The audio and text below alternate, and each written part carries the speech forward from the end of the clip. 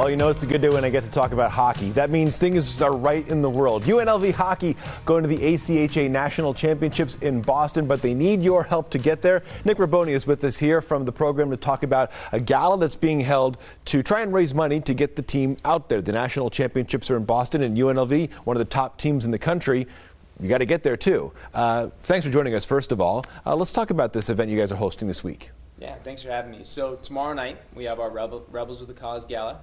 It's going to be from 6:30 to 9:30 at a Simple Affair in Summerlin.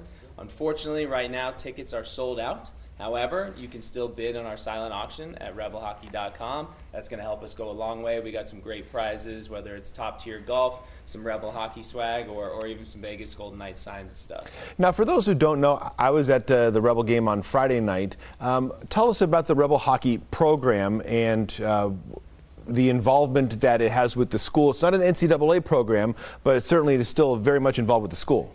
It's not an NCAA program, but we pride ourselves in running the program as if we were already there.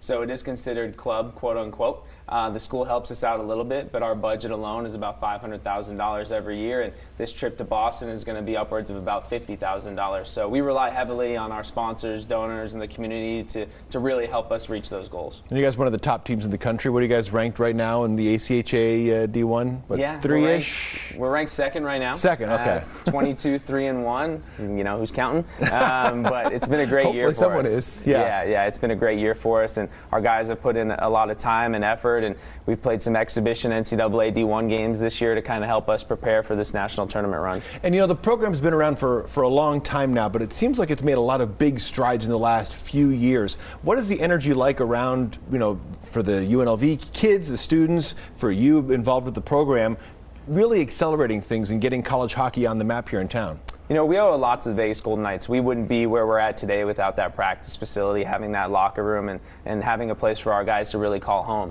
But yeah, when you come to a game, there's not an atmosphere really like it. I mean, there's 800, 900 to 1,000 fans packed in City National Arena. Everybody's pounding on the glass. It's a really fun environment, and it's cheap tickets. You know, you're looking at $5, $10 to come to a game, and I think that the product on the ice gets better every year. Finally, if people want to get involved, you mentioned the gala is sold out, but if people want to get involved in the auctions, how can they do that? Yeah, rebelhockey.com, or you can go to 32auctions.com/rebels with a cause. That'll take you directly to the link. And like I said, we got some great auction items on there. We'll get that information online as well. Nick Raboni from the UNLV hockey program. Good luck in Boston at the National Championships. Hope to see you guys come back with the title, and appreciate you coming in this morning. Thanks. Appreciate you having me.